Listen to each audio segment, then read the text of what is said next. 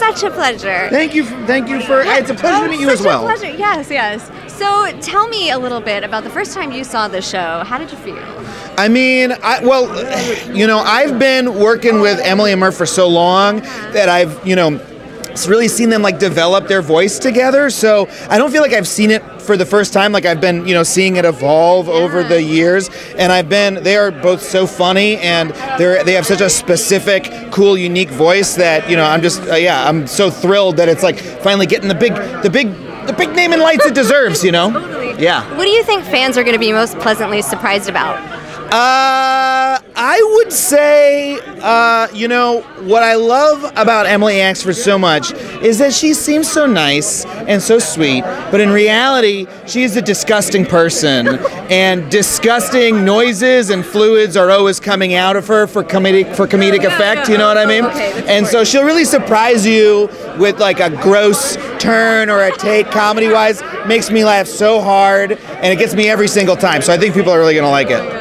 Yeah. Okay, so craziest dating experience. Oh, God. I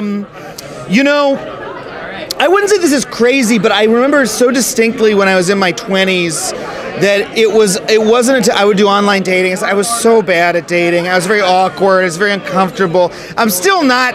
I've been in a happy relationship for almost 10 years, but I'm sure I would be this awkward again if I were to be single. I finally realized that it took me so long to figure out that when a girl's friends suddenly show up at the bar that you were on a date at, that's like a trick. That's like she texted them for a rescue. And that happened to me 3 times before I figured out. She's like, oh, my friends are here. Yay, now I'm talking to them. I was like, oh, this was a bail me out of this bad date text. 3 times same girl? Yeah, no, oh, God, no.